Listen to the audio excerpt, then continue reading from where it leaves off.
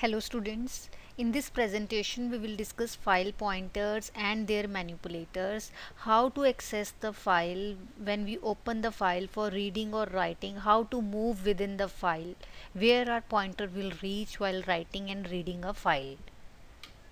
So there are two pointers, get pointer and put pointer. Get pointer is used when we open the file for reading.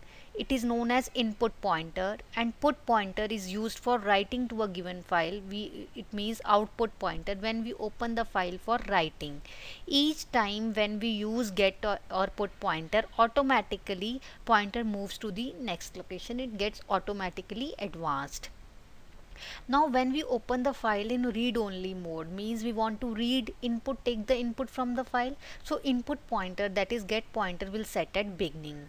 When we open the file in write only mode, existing contents are deleted and the blank file will be opened, and our pointer will set at the beginning position.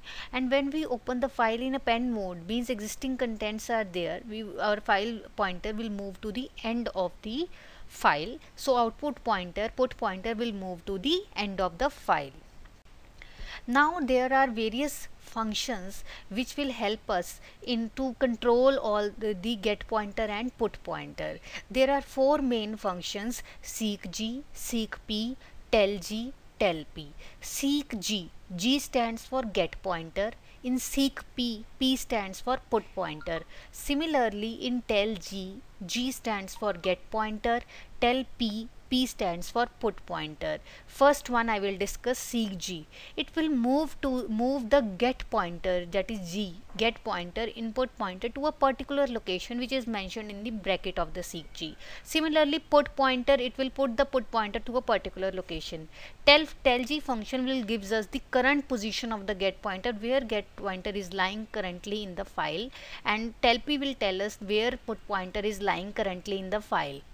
Example, in file dot seek G bracket 10, it will tell us we need to move in through the stream in file. File is attached to the stream. Seek G pointer means get pointer will move to the 10th byte of the file. Actually bytes start from 0, so when it will reach the 10th location, the real counting will be the 11th byte in the file. Similarly, in this slide, the top blue box, a small example, we are creating one stream, OF stream, file out. File out will open a file hello, and hello file is opened in append mode. It means pointer will move to output pointer, put pointer will move at the end position of the file. Now file out dot tell P function will tell us the position of the pointer, put pointer, current position, and that position means number of the last byte end of the file, because file is opened in append mode. So that last position like 20, 30, 50 will get in P, int P. It tells us the size of the file, number of bytes in the file indirectly. Now here when we use seek G, seek P, tell G, we are moving the pointer, we are getting the position, we want to move from the current position, absolute position. But if we want to give any reference position, means from particular position we want to, if suppose we have file of 10 lines, we put seek G 10, means it will start from first line counting the bytes. We want to start its counting from the 7th line. So means we don't want to move from absolute position, we want to move our pointer from reference position.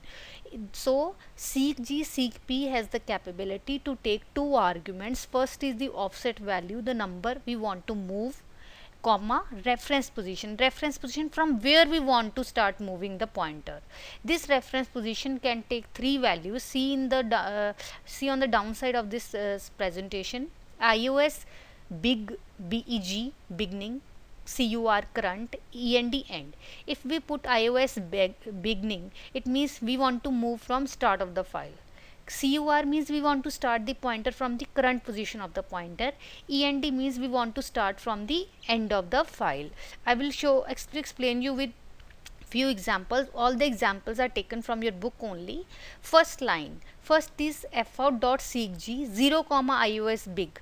It means we want to move 0 steps from the beginning. So it means we will remain at the beginning only, go to start. Second line, we want to move 0 steps from current position, so it will stay at the current position. We want to move 0 steps from the end position, so we will stay at the end position. In the fourth line, we want to move m steps from beginning, so it will move to m plus 1th byte in the file because it starts from the 0th position, so we want to go to the mth byte from the beginning. We want to move to the mth byte from the current position, so forward by m bytes from the current position.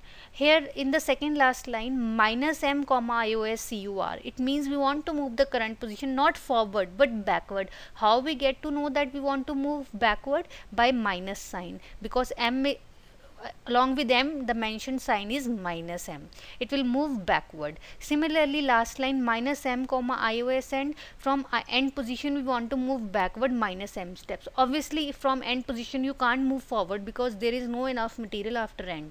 We want to move backward only.